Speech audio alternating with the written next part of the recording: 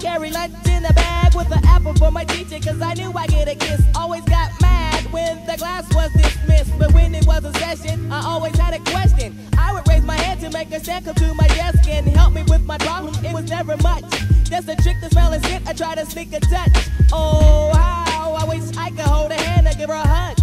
She was married to the man, he was a thug, his name was Lee. He drove a Z, he picked her up from school probably at 3 o'clock. I was on her jock, yes indeedy. I wrote graffiti on the bus. First I write her name, then carve a plus with my name last on the looking glass. I seen her yesterday, but still I had to let her pass. She keeps on passing me by. She keeps on passing me by. She keeps on passing me by. She keeps on passing.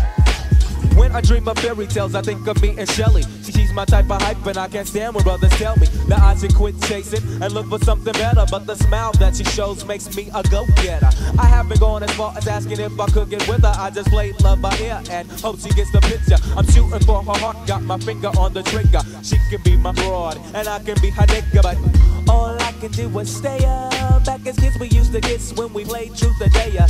Now she's more sophisticated, highly educated, not at all overrated. I think I need a prayer to get in a book, and it looks rather dry. I guess a twinkle in her eye is just a twinkle in her eye. Although she's crazy stepping, I'll try and stop the stride, cause I won't have no more of this passing me by. And I must voice my opinion and be pretending she didn't have me. Sprung like a chicken, chased my tail like a doggy. She was kind of like a star, thinking I was like a fan.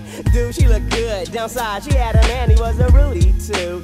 A nick and poop. She told me soon your little birdie's gonna fly the coop. She was a flake like corn, and I was born not to understand. By letting her pass, I have proved to be a better man. She keeps on passing me by.